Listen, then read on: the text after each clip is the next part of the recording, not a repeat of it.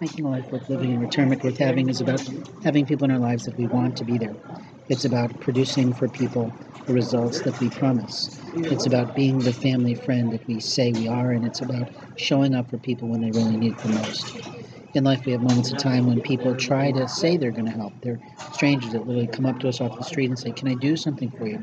But what we don't know is whether that's the Lord in them moving their hearts, minds, and souls to reach out to help someone, or whether or not they're a plant of someone else who's trying to manipulate, modify, or control what we're trying to do and the outcomes that we can get the results that we need for our life.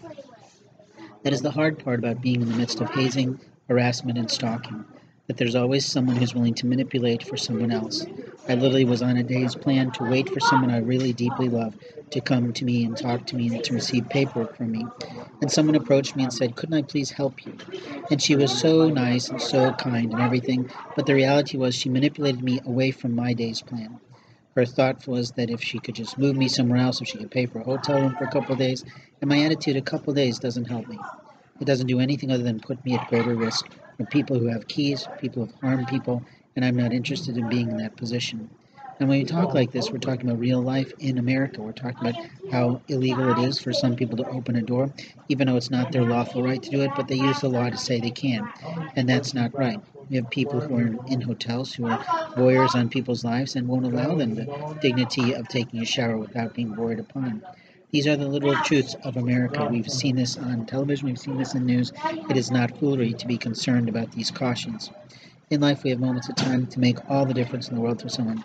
But when we go too far, when we say too much, when we literally lie about our purpose and our intent, it makes people rage. It makes people so livid that they can't stop their rage. And that puts us and other people at risk. It's not that the people who are raging are going to lash out. It's just the attack on a person's life, a person's soul, is a vile act before the Lord. And when people do this, they violate federal law as well as international human rights law, but more importantly, they violate the Lord's law. The Lord says, "I am Lord of all, and you are not." And that's the truth, that when we're talking about God, people turn it off. They don't want to hear what the Lord has to say about their life because they know they're not living uprightly. They know they're not with the right person. They know they're not doing the right things.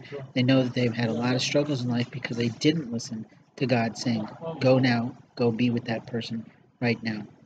And that's a problem in the world, that people think they have the right to manipulate, to interfere with, to prevent others from going forward in life without them.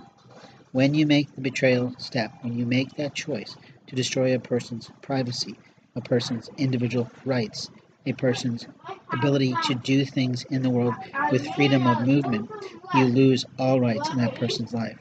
It's not rocket science. It's what we teach in self-preservation techniques for women. It's also what we teach in terms of self-defense for men. And literally, we all have to get along in some way or another to make peace in this world. But when people cannot make peace, when people stalk, lie, take, and ruin an opportunity for someone, it means they are not in the Lord's house. And that's something we must really talk about going forward.